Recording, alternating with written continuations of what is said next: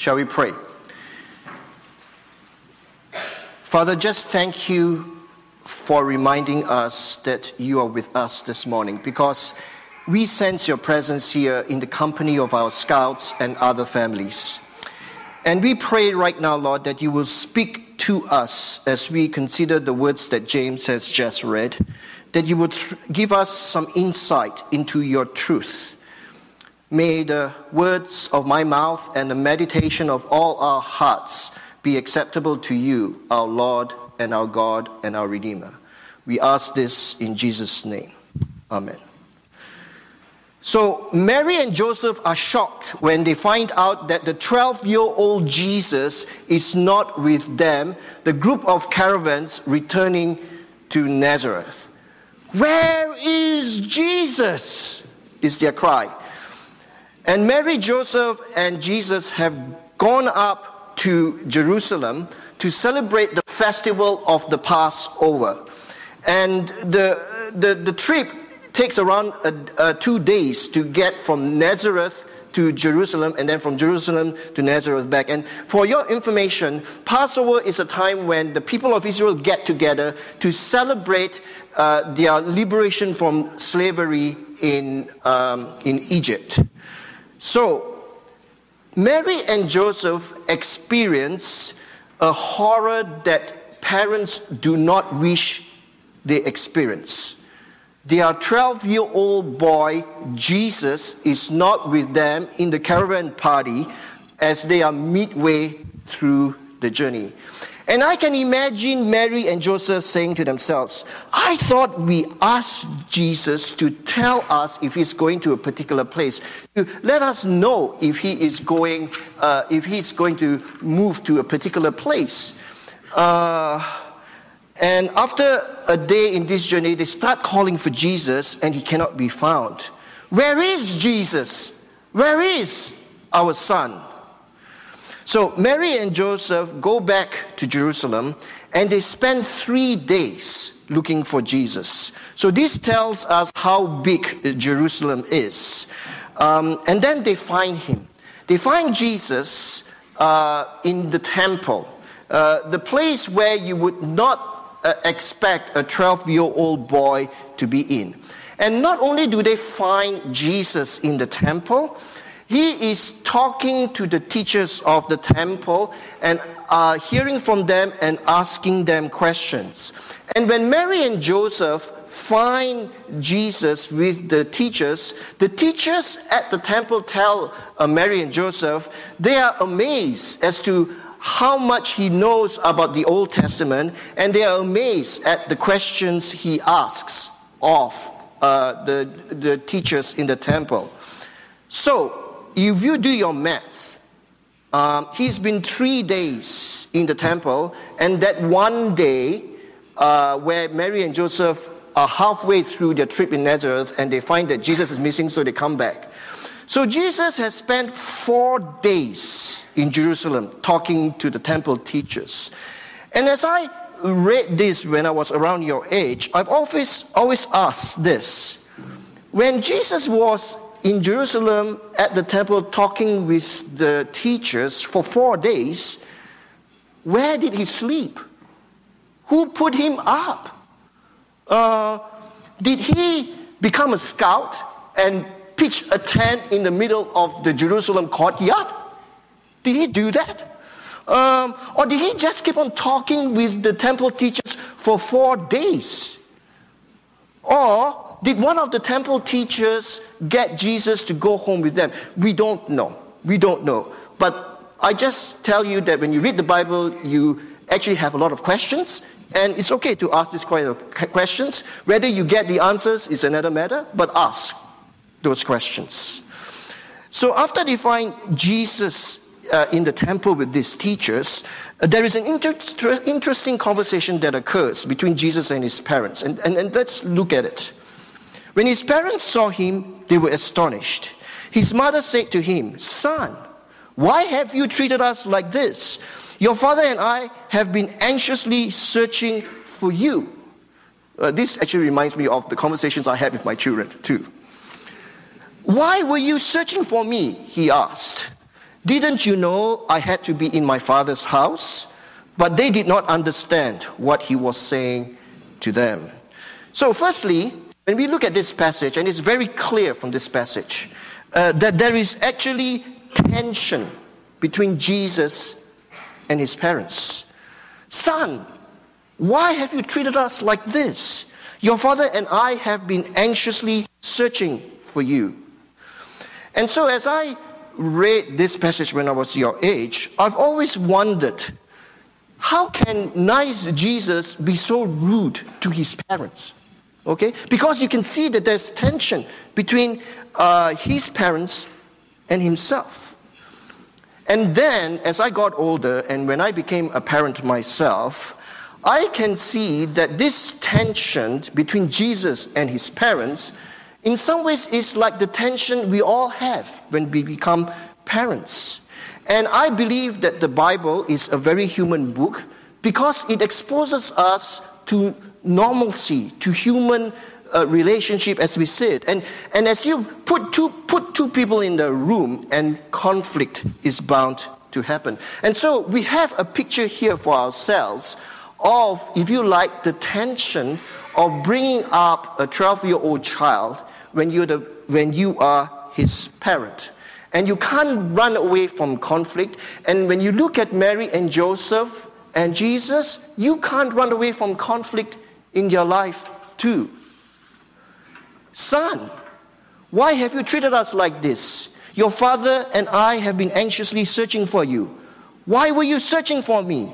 Didn't you know I had to be in my father's house? So notice the mention of the two fathers here. First of all, there's the mention of Joseph. Your father and I have been searching for you. And then there is this mention of him being in his father's house, which is the temple. So the question we have here is, did Jesus have two fathers? We have just celebrated Christmas.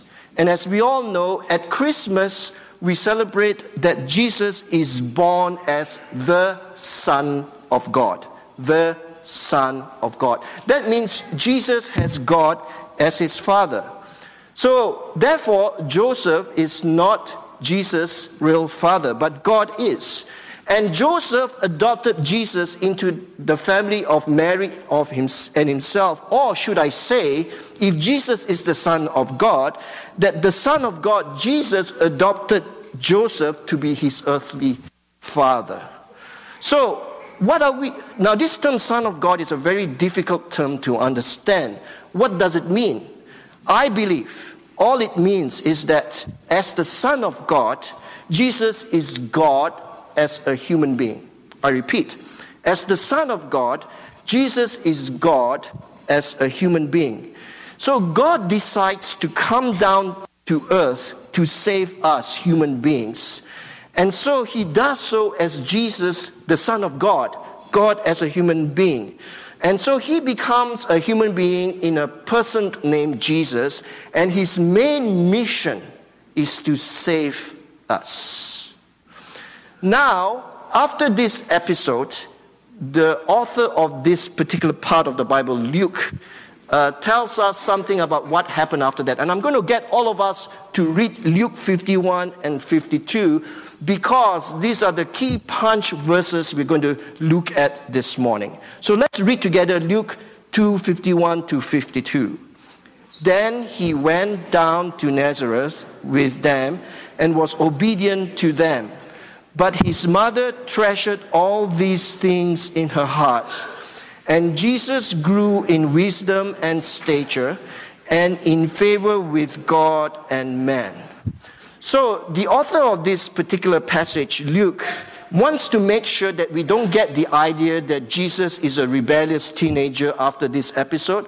So he makes this statement. He went back to Jerusalem and was obedient to his parents, and that his mother treasured all these things that occurred to Jesus in her heart.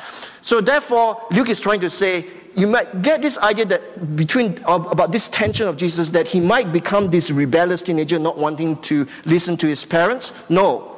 Instead, Luke is trying to clarify here that after this episode, he went back to Nazareth and he became obedient to his parents, and his mother treasured all these things that occurred in his life. Then we come to this key verse, which is the verse I want to focus in this morning.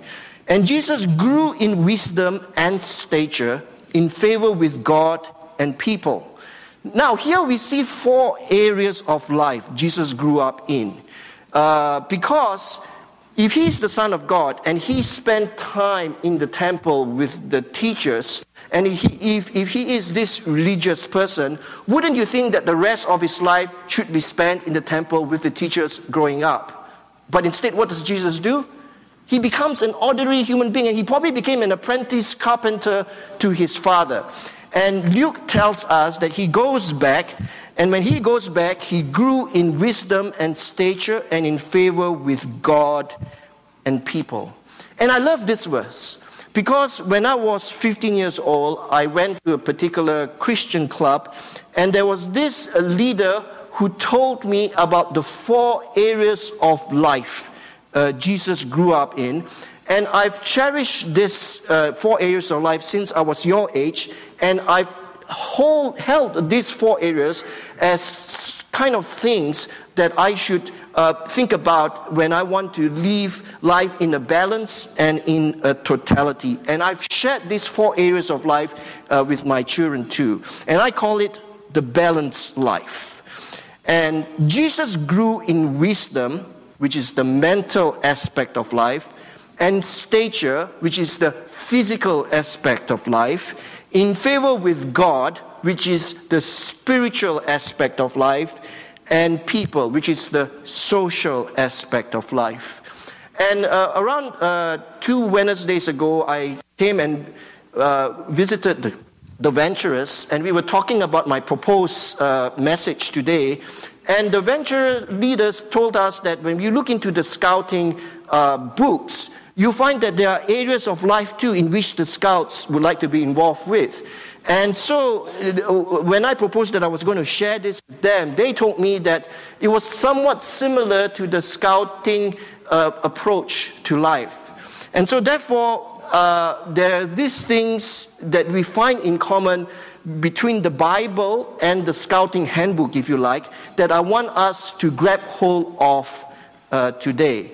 And it's so important to realize that Jesus lived a balanced life, that he didn't spend the rest of his life in the Jerusalem temple, but he went home and became an ordinary carpenter's son and probably learned the trade of being a carpenter, and he grew up in wisdom, which is the mental aspect of life, and he grew up in stature, which is the physical aspect of life, and he grew in favor with God, which is the spiritual aspect of life, and he grew up in favor with people, which is the social aspect of life. And so grab hold of this, and if you forget about this, remember it's Luke 2:52. And when you read up Luke 2:52 in the Bible, you will be reminded of these 4 areas of life: the mental, the physical, the spiritual, and the social. And it is my prayer as scouts, actually it's my prayer as all of you people, that you grow up, quote unquote, or advance in life in these 4 areas of your life, that you experience the balanced life in its fullness when you pay attention to the mental, the physical, the spiritual, and the social aspect of life. So we're going to close in prayer right now, and we're going to move into the rest of the service. Thank you for these words, Lord, and we pray that we will all take these words home with us, that you call us to be involved in the fullness of life, in the mental, in the physical, in the spiritual, and in the social. And we pray, Lord, that we would discover life in its fullness as we practice these 4 areas. We ask this in Jesus' name. Amen.